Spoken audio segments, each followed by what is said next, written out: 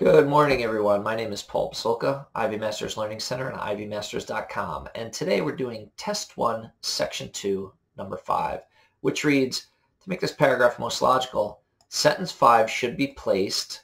So I've highlighted the important information. In your practice and on test day, it's good for you to underline the important information. And what you see here is a sentence placement question. What I've found is that there's 4 things that you need to check for when placing your sentence. Number 1, paragraphs go from general to specific. So if the transition before or after is going specific to general, then you know it's in the wrong spot. Paragraphs also go from problem to solution.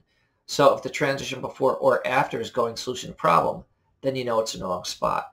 You should also not separate any sentences that should not be separated. So that's why it's important to read before and after the sentence itself. And in a lot of cases, the test makers will make it so it works with the sentence before, but not necessarily the sentence after. And then lastly, you'd want to see if you would expect something before or after the sentence itself. For example, if it says, without this idea, Einstein would have never formed his theory of relativity, then you would expect something before. What would you expect before? You'd expect the idea. So be on the lookout also for words like this or that or these or those, which would tell you whether you're expecting something before or after. So now we're going to scroll to sentence 5, and we'll read sentence 5 and see if there's anything that we'd expect before or after.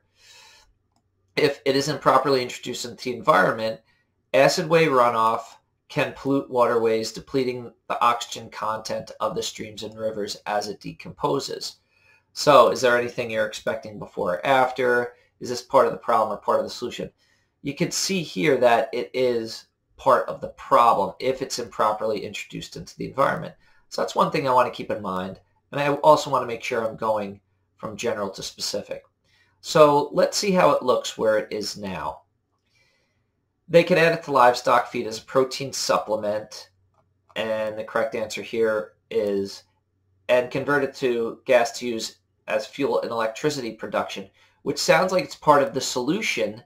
And again, we're going to go problem to solution.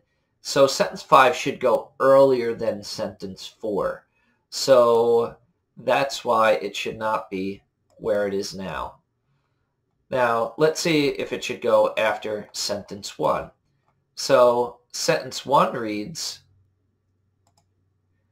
the main environmental problem caused by the production of Greek yogurt is the creation of acid whey as a byproduct. If it isn't properly introduced into the environment, acid whey runoff can pollute waterways, depleting the oxygen content of streams and rivers as it decomposes. Sounds okay. And then when I read sentence 2 after sentence 5, because it requires up to 4 times more milk to make than conventional yogurt does, Greek yogurt produces large amounts of acid whey, which is difficult to dispose of. And it looks like that's not a good place to put it. Why? Because sentence 5 is more specific. What's going to happen if it's improperly introduced into the environment, whereas sentence 2 is more general, and it seems to still be introducing the acid whey and that it is difficult to dispose of. So it should not go after sentence 1 either. Let's see how it looks after sentence 2. So starting here with sentence 2, because it requires up to 4 times more milk than conventional yogurt does, Greek yogurt produces large amounts of acid whey, which is difficult to dispose of.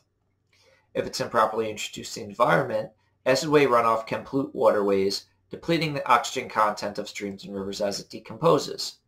To address the problem of disposal, farmers have found a number of uses for acid whey. So we see in sentence 2, as we said, it was still presenting the problem in general terms. Sentence 5, as we said, is presenting the problem still, but more specifically. And then sentence 3 is getting to the solution. Looks like a good placement for that sentence.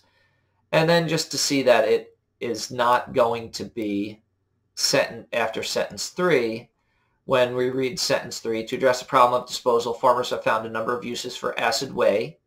And then if it is improperly introduced to the environment, acid whey runoff can pollute waterways.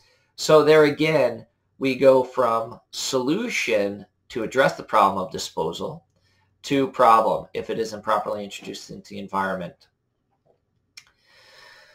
As you can see, these types of questions are more time consuming than most. So if timing is an issue for you, then at least until you get your timing under control, it's a good idea to leave sentence placement questions for last, since all the questions are worth the same number of points. Hope you enjoyed today's lesson.